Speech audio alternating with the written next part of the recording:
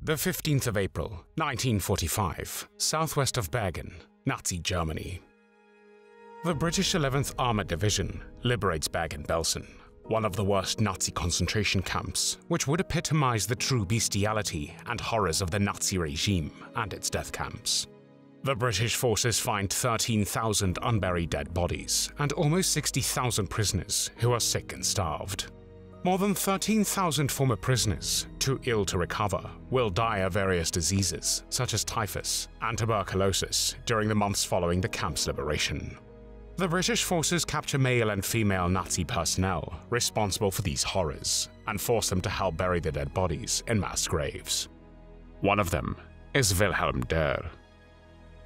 Wilhelm Dörr was born on the 9th of February 1921 in Merenberg, then part of the Weimar Republic, which was the name given to the German government from 1918 to 1933. He was only 11 years old when Adolf Hitler, the leader of the Nazi Party, was appointed Chancellor of Germany on the 30th of January 1933 by the German President Paul von Hindenburg. Like millions of other German boys from the Nazi era, Wilhelm Dörr joined the Hitler Youth and was a member of the organization from 1932 to 1939. The Hitler Youth became the primary tool the Nazis used to indoctrinate young people with Nazi ideology, thus shaping the beliefs, thinking, and actions of the German youth. While in January 1933, the Hitler Youth had approximately 100,000 members, by the end of the year this figure had increased to over 2 million. Jews were not allowed to join these organizations. The Hitler Youth was a paramilitary organization designed to train boys as future fighters and soldiers for war. As an official organization of the Nazi state, the Hitler Youth had a military structure at the local, regional, and national levels. Boys practiced military drills and learned how to handle weapons. They also worked on farms in the summer and participated in competitive sports. While some boys enjoyed the physical challenge, competition, and camaraderie, others found the constant focus on preparing for war and sacrificing themselves for the fatherland overwhelming and alienating. In 1936, a law declared the Hitler Youth to be the only legally permitted youth organization in Germany and stated that all of the German youth in the Reich is organized within the Hitler Youth. Compliance, however, was not universal. The members had to be ethnic Germans, German citizens, and free of hereditary diseases. By December 1936, Hitler Youth membership had reached over 5 million. In March 1939, a new decree required all youth aged between 10 and 18 to join the Hitler Youth even if the parents objected. Parents who refused to allow their children to join were subject to investigation by the authorities. In fact, the Hitler Youth and its female section, the League of German Girls, even encouraged their members to report to their leaders about what was happening in their schools or churches, as well as if their parents or neighbors were not acting in line with the regime. Schools, too, played an important role in spreading Nazi ideas to German youth. From their first days at school, German children were imbued with a cult of Adolf Hitler, and his portrait was a standard fixture in all classrooms. While censors removed some books from the classroom, German educators introduced new textbooks that taught students love for Hitler, obedience to state authority, militarism, racism, and anti-Semitism. World War II began on the 1st of September 1939 when Nazi Germany invaded Poland. Before the war, Wilhelm Dörr worked on his father's farm. He got married and had one child. After being rejected for service by the Wehrmacht, the German armed forces, in December 1940 he volunteered for the Waffen-SS, which was the military branch of the SS.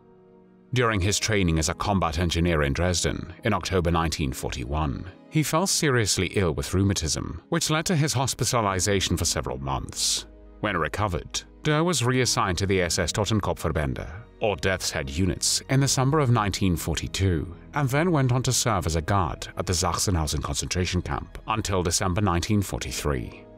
The Death's Head units were an independent unit within the SS, responsible for administering the Nazi concentration and extermination camps throughout Germany and later occupied Europe. The units were trained to conduct themselves with strict discipline and cruelty, and to view the prisoners under their guard as enemies of the state who should be destroyed if possible.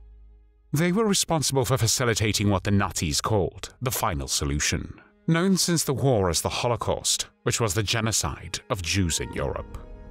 In 1938, Hitler announced that they were to become military units. Some groups were then discharged from guarding the camps for combat duty, serving in Poland and the Soviet Union. As the units were trained to be barbaric in their treatment of the camp prisoners, so too did they act on the field of combat. Death's Head units were known to be cruel and ferocious warriors. While at the beginning of World War II, they had 24,000 members, including reservists, by January 1945, that number had increased to 40,000. In January 1944, Dörr was transferred to the Mittelbau Dora concentration camp, where he served as a block leader, and in September 1944 to its satellite camp Kleinbodungen, where he served as a deputy commander. Mittelbau Dora served as a subcamp of the Buchenwald concentration camp until it became independent in 1944. The slave laborers from Mittelbau Dora were used not only to produce V-weapons, such as the V-1 flying bomb and V-2 rockets, which were aimed primarily at London, but also to extend the nearby tunnels in Konstein, which is a hill that served as a natural protection against the Allied bombing for the underground factory named Mittelwerk, in which the V-weapons were produced. These so-called weapons of retaliation, as the Germans called them, were constructed and stored in the underground facilities and bomb-proof shafts.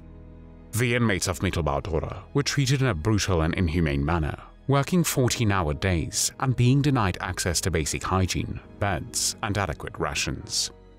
Prisoners too weak or ill to work were sent to Auschwitz-Birkenau or Mauthausen to be killed. The inmates were subject to extreme cruelty, and as a result they often suffered injuries, including permanent disability, disfigurement, and death. Severe beatings were routine, as were deliberate starvation, torture, and summary executions. In many cases, the prisoners were compelled to hang other prisoners under penalty of execution if they failed to cooperate. The death toll at Mittelbau Dora was high, with estimates suggesting that around 20,000 prisoners died as a result of the camp's conditions, including malnutrition, exhaustion, and disease. Whilst at Kleinbodungen, Dörr managed around 620 camp inmates used as slave laborers in the underground factory. On one occasion, Dörr caught 2 prisoners hiding in a potato cellar, and as a punishment he ordered 3 prisoners to beat them, which they did until the 2 prisoners died. Near the end of the war, when Germany's military force was collapsing, the Allied armies closed in on the Nazi concentration camps. The Soviets approached from the east, and the British, French, and American forces from the west. The Germans began frantically to move the prisoners out of the camps near the front and take them to be used as forced laborers in camps inside Germany. Prisoners were first taken by train and then by foot on death marches. Prisoners were forced to march long distances in bitter cold, with little or no food, water, or rest. Those who could not keep up were shot. When US troops appeared poised to capture Mittelbau Dora and its surrounding areas in April 1945, the evacuation of the camp was ordered. Dörr was one of the 45 SS men who led a brutal death march of hundreds of Kleinbodungen inmates to the Bergen Belsen concentration camp in Lower Saxony. The march started on the 5th of April, 1945, when 610 prisoners were forced to march for days, till they reached Bergen Belsen on the 11th of April. During the journey, the SS conducted numerous summary executions of prisoners who attempted to escape or otherwise slowed the progress of the march. One group of prisoners was forced to march towards the town of Gardelegen, located in northeastern Germany, where a large barn and several nearby buildings were prepared as a makeshift prison. On the 13th of April, 1945, there were some 4,000 prisoners in the Gardelegen area who had arrived a few days earlier from Mittelbau Dora, its satellite camps, and from the Neuengamme subcamp, Hannover-Stöcken. There they had to deboard from the freight cars because the trains could not advance any further due to air raid damage to the rail lines. More than 1,000 prisoners, many of them sick and too weak to march any further, were taken from the town of Gardelegen to a large barn on one of the local estates and forced inside the building. They were locked inside the barn, which was then doused in gasoline and set on fire. 1,016 inmates were burnt alive, suffocated, or shot by the SS as they tried in desperation to escape by digging under the barn's walls. When on the following day the US Army entered Gardelegen, they were horrified. Dead bodies were everywhere, while the barn was still smoldering. According to several witnesses, Wilhelm Dörr was one of the SS officers who participated in atrocities against the marching prisoners. Ernst Popner, was one of the 610 prisoners who was forced to march from Mittelbau Dora to Bergen Belsen. According to his testimony, the first day they marched from 7 a.m. until dusk, and they covered 51 kilometers. They received no food from the SS, and most inmates wore only clogs.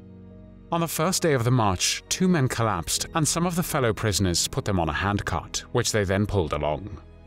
The prisoners and SS guards then took a break overnight on the field next to a barn, about 3 kilometers from the town of Osterode. On the following day, the 6th of April 1945, Wilhelm Dörr took the 2 men that had collapsed the previous day and another man who had also been in a distressed condition into the barn.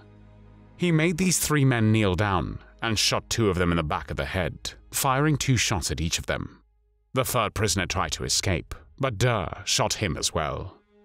He then ordered some prisoners to dig a shallow grave near the barn and bury the inmates he had just murdered. After this incident, Dörr would shoot anyone who was not able to keep pace.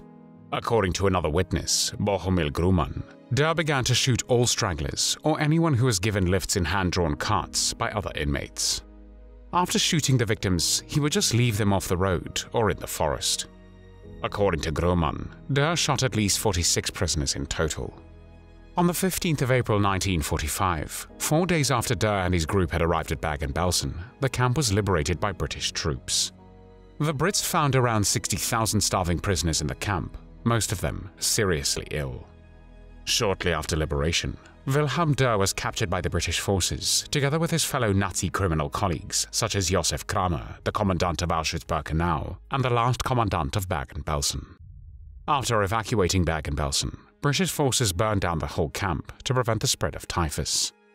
During its existence, approximately 50,000 persons died in the Bergen Belsen camp, and more than 13,000 former prisoners, too ill to recover, died after liberation.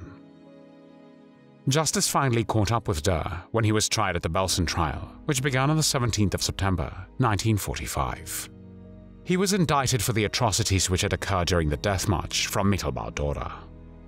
At the trial, Dörr refused to confess to any of the charges brought against him, and claimed that neither at the concentration camps where he served, nor during the death march, did he kill anyone. However, his lies did not help him escape justice. On the 17th of November, the British military tribunal sentenced Wilhelm Dörr to death by hanging. He was 24 years old when the British executioner Albert Pierpoint carried out the sentence on the 13th of December 1945. There were no tears shed for Wilhelm Dörr.